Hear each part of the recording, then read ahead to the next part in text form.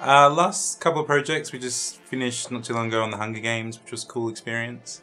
And then before that was Iron Man 3. Currently I'm working on an Australian film called The Rover, which has Robert Pattinson in it.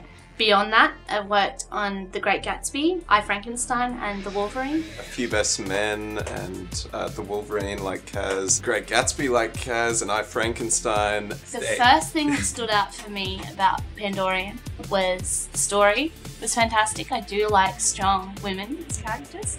And the world I really enjoyed. So I really wanted to work on it because it kind of resonated with a lot of things that I do like.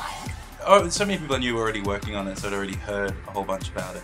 Because I've done a bunch of projects on the side before, but this one felt much more special and proper than anything I'd really tackled. So to be able to work on it in visual effects and on set was just an awesome experience for me.